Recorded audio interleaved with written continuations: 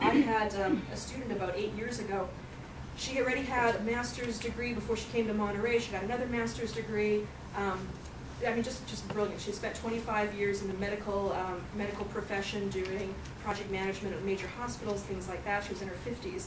And her first job, she was earning $32,000 a year. And her classmates said, "You're crazy, that's horrible, that's shameful, I can't believe you're talking about it." She said, "Ah, but wait." She goes, "I'm moving to Liberia." And people went, "Oh, wait a second." She said, "I have a 4-bedroom house waiting for me for free.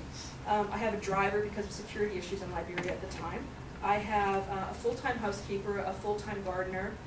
They're going to ship my 200-plus pound dogs. My husband's in another country. They're going to ship him to Liberia." They eventually shipped him back. That didn't work out, but which they helped with financially. You gotta love this particular organization. She was an absolute computer fiend, so they spent, this was in the late 90s, they spent thousands of dollars in a computer system for her. This was before the cell phone system really worked just about everywhere in the world. They got her a satellite phone at $2 grand a year. They shipped over, I can't remember how many thousands of pounds of personal family equipment, et cetera, et cetera. And they said that it's a challenging environment to live in, so every 3 months we want you to get outside of Liberia. Every 6 months we're going to send you to Europe for a week. And once a year you're going to go back to the US for a couple of weeks, if that's okay.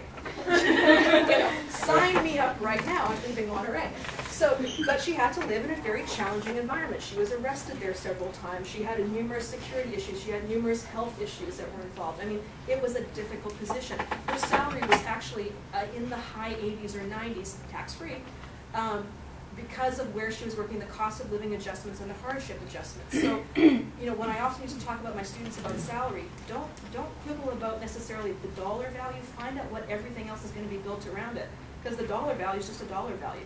You can't get taxed on your free house, your gardener, your, you know, shipping of 2 dogs, the surfboards, whatever's important to you, you know, the private schools for your kids in whatever location in the world.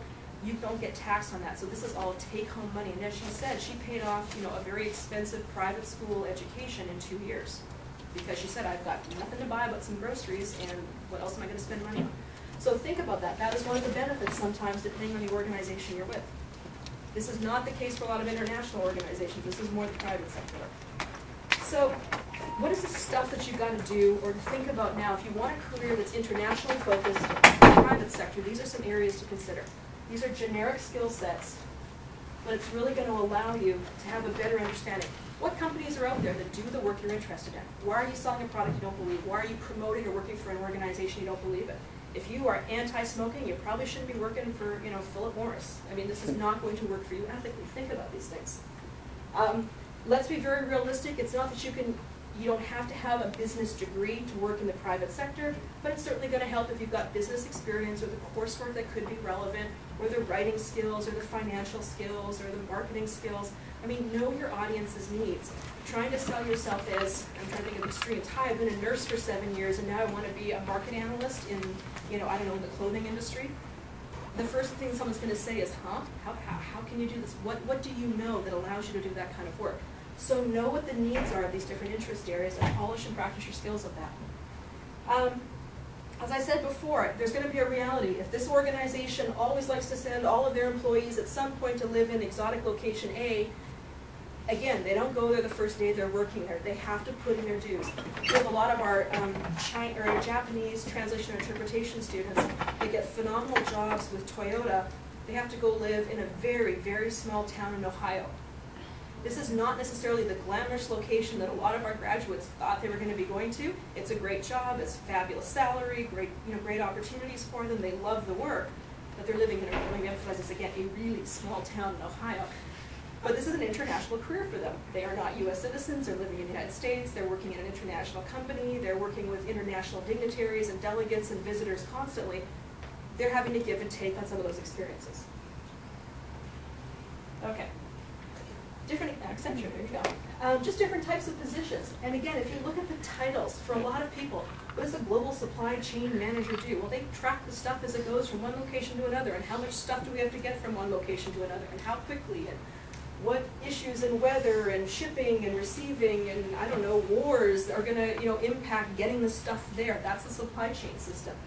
Strategic consultants, everybody that graduates as an undergrad without a business degree that wants to become a consultant immediately, it's not that you're not going to do it, you probably will, It just may not happen the day you graduate when you're 22 and you haven't done anything yet.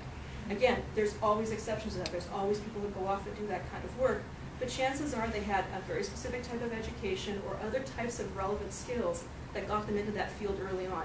Usually, you need to know something and have done it before you start to tell other people how to do it. That's what a consultant does, in general. All right.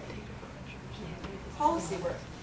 Every single thing you've done today, every decision you've made, why you're wearing something you're wearing, the food you ate, the decisions to come to this campus, the transportation system you used to get to the campus, I don't know, the books you were reading today, in some way, shape, or form, has something to do with policy.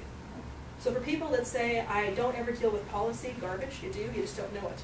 Or you're not actually the people that make the policy, or advocate for the policy, or implement the policy, or address the policy, or protest against the policies. But in general, you'll find policy in all three sectors, public, private, and nonprofit. Most people think of policy work as in the governmental fields. That certainly is the obvious area. But most nonprofit organizations are either benefiting from policies that have been made, they're actually implementing them into a community, or if they're in the private sector, they're working within the structures or sometimes constraints of different policies, and they're advocating for change within those policies. Nonprofits also benefit from the finance side of policy.